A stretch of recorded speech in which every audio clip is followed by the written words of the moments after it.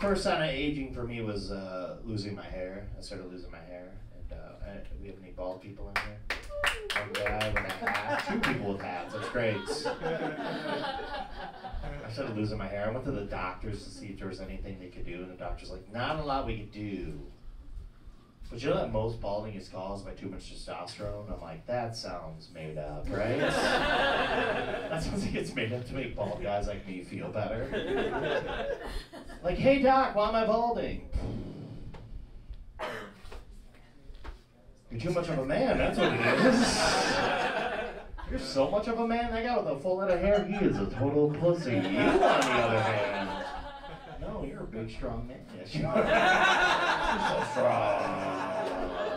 Look how strong you are. You're the strongest boy in the world, aren't you? But you can carry all the groceries in one try. He's a pediatrician. That's why he talks to me like that. I'm not having insurance. Helps me out. Good guy. I'm a millennial. I know I don't look like it. I look like a retired cop, but I am a millennial.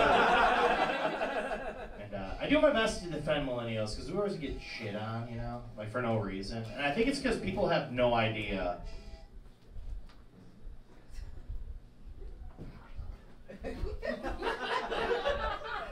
Was that your Coke dealer? What the fuck? What was so important? There is cameras everywhere in here. You're like, you know what? I think I'm gonna have the... Who also has a ringtone still?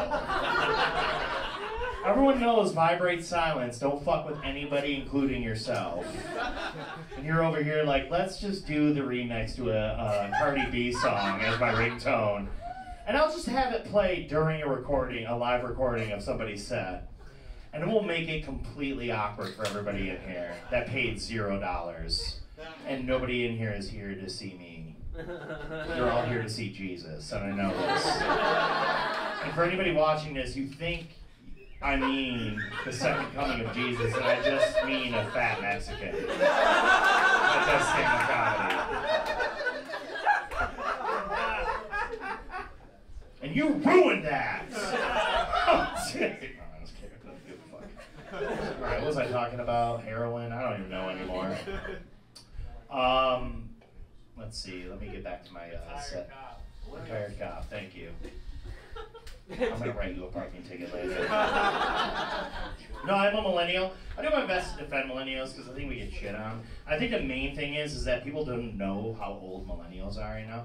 Like, people think we're like kids. We're like damn near fucking 40. Like, I'm almost 40 years old. You know, like, if I went missing when I was a kid, no one would have found me. That's how old I am. And some of you don't understand what I mean, but, like, nobody cared about kids till, like, 1999. You don't understand this. Like, before there was, like, Amber Alerts and shit, if you went missing, no one was gonna even search. That's what was gonna happen. They would throw you on the side of a milk carton. That's what would happen. They would throw you on the side of a milk carton. Or your other hope is they threw you on a video on MTV by the band Soul Asylum. Those are the only 2 hopes. There was only like, runaway train never come, and then a picture of a missing child would come up during a grunge song. That was the only hope you had. And I just don't understand, like, I don't think people understand, like, here's the thing. So they would throw you on the side of a milk carton, and that milk would expire about the same time you would have. That's all I'm trying to say. Oh, that was too dark? I'm telling the truth. If you called the cops, they wouldn't have found you. You know what I mean? They would have just been like, did you throw a sweater that smells like you on the porch? Or maybe throw a Nintendo up there. You'll come back any day now. They were still smoking in restaurants when I was a kid. Why are you wooing that? It's awful. I would go to a restaurant when I was like 7 with my mom and my 3 aunts, and we would sit down. Before we even sit down, we get to the hostess would be like, would you guys like smoking or non-smoking? Before she could get the non, my mom would be like, smoking! That's what would happen. So now I'm sitting in a booth, surrounded by my mom and 3 aunts. And they're just fucking hotboxing me. That's all they're doing.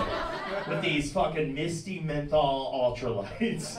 the ultralight 100s, and they were longer than the straws that anybody would ever need to use for any. They were heaving over the table. You're trying to have breakfast. She's just like, what'd you get in your omelet? I'm like, ham, cheese, and ash, Mom. That's what I got.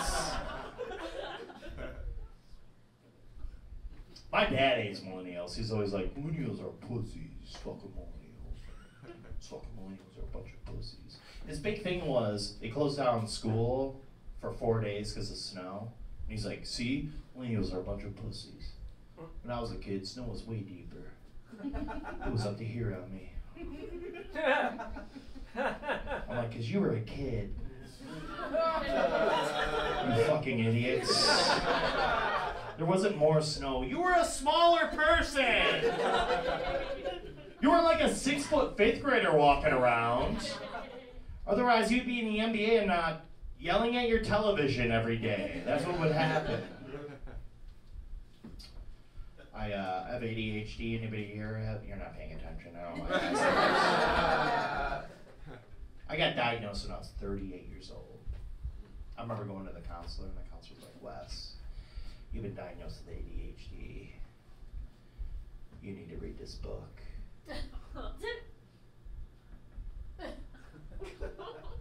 On ADHD. You need to fucking read this book on ADHD. I have attention deficit hyperactive disorder. And she was trying to make me read 400 pages on it.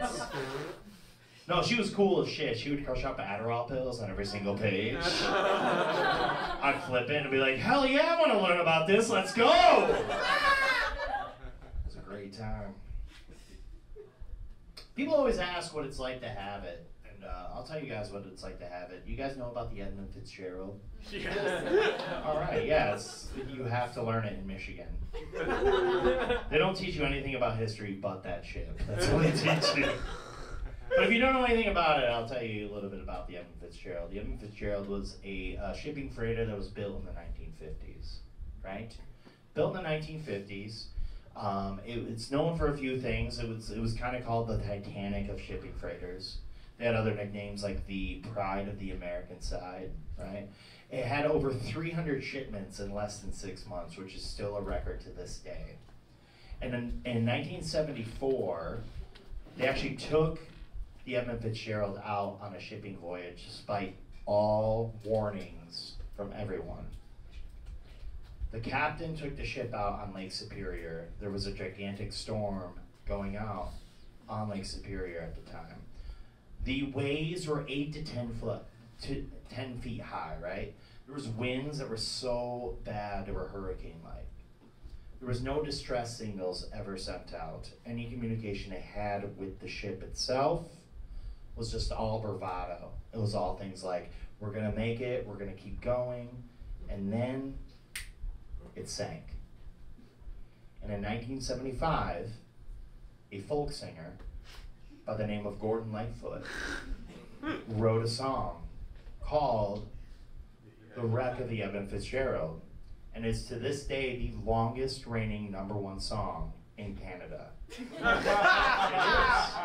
You're laughing, but it is. And it got up to #2 in America, which is awesome to me.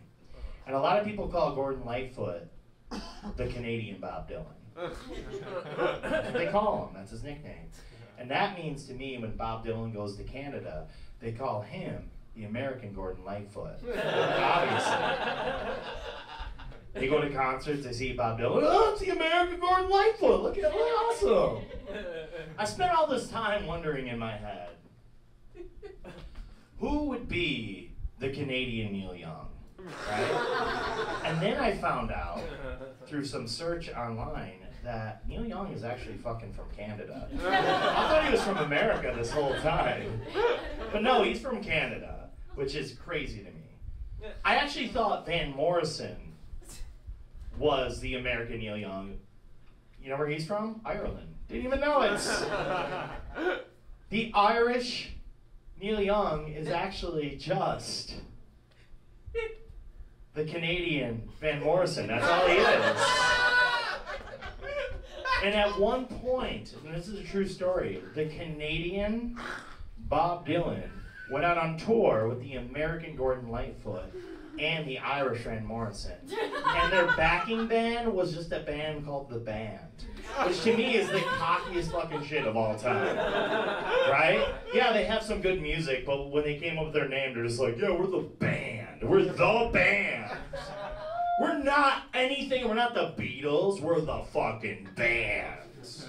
Now, if any of you are wondering what I'm talking about right now, that is what it's like to have ADHD. Thank you guys very much.